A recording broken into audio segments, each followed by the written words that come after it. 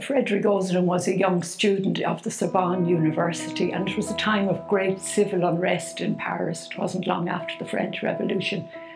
And he and a group of students, together with Sister Rosalie Rondeau, a daughter of charity, and Professor Emmanuel Bailey, who was a professor at the University of the Sorbonne, an editor of the Catholic Tribune, and they came together with the students to start the society.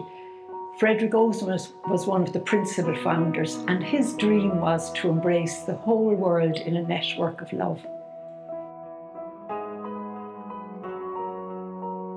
Today, the Society is present in 153 countries with a membership of 800,000.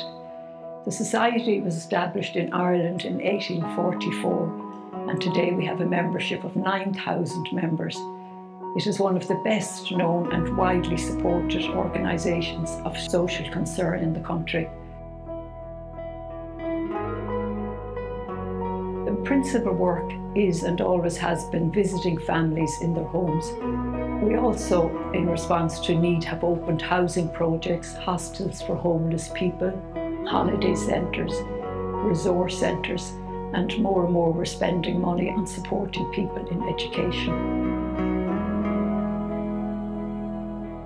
At each of our weekly meetings, members of the Society say in the prayer, "Help me to seek and find those who are forgotten." We also, through our membership of the Society, become long life friends with both the people we visit and with one another.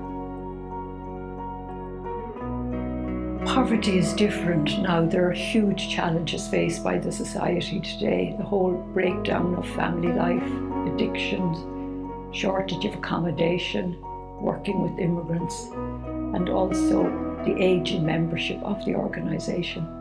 The Vincentian family have worked together on many initiatives. The Vincentian Partnership for Social Justice, Rondeau Apartments, which is a housing project for homeless people, which is now managed by de Paul, the Vincentian Pilgrimage to Knock. And for many years, a daughter of charity or a Vincentian priest has been spiritual advisor to the Society. Working as a family has been enriching, and members greatly appreciate the friendship and support we've received.